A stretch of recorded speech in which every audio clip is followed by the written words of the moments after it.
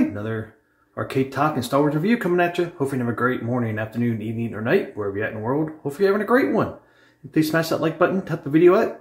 Okay guys, as you can see, we're still on Atgames 4K Pinball, the Addams Family. We're still on here, suckers. I found this little glitch last night. I was on the floor doing something. I was trying to get myself back up, and I used a pinball machine to get myself up. And this is what happened. As you see, we're not playing yet. It only happens in this screen, because once you hit play, you know, the ball drops. But this is a little glitch I found. If you bump the edge of your table, they'll actually change the visual effects. See?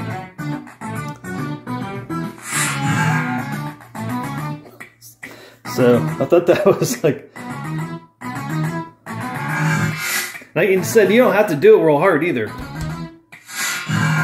I'm bumping it. I think I had my accelerometer down to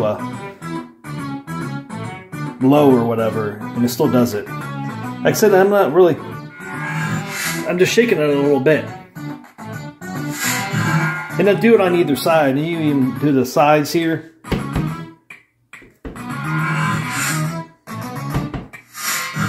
See, I'm just bumping it right here. And I think if you go up a little bit further, it won't. It still does do it. See, I'm about the edge of my table, about the middle right now. It's still doing it. So I guess the whole thing has something to do with the accelerometer, I do believe. It doesn't affect gameplay, because like I said, if you go and hit play, you drop the ball. Obviously now I'm in here. When you shake it, the nudge turned on. So it doesn't affect your gameplay at all. The cool thing is that game is aware of it, and you know, in the process of fixing it. I don't know when they'll be fixed, but sometime down the road they'll definitely fix it, since they are aware of it. And you never know, it might be fixed when they fix the accelerometer and plunger. It might have all, you know, do with that too. Who knows? We'll see though. If you didn't know, the button you're really supposed to push to change the effects is this button here. Go ahead and push that, and see, it changes effects. So once they get the fix, you just hit this white button down here, and it'll do the visuals.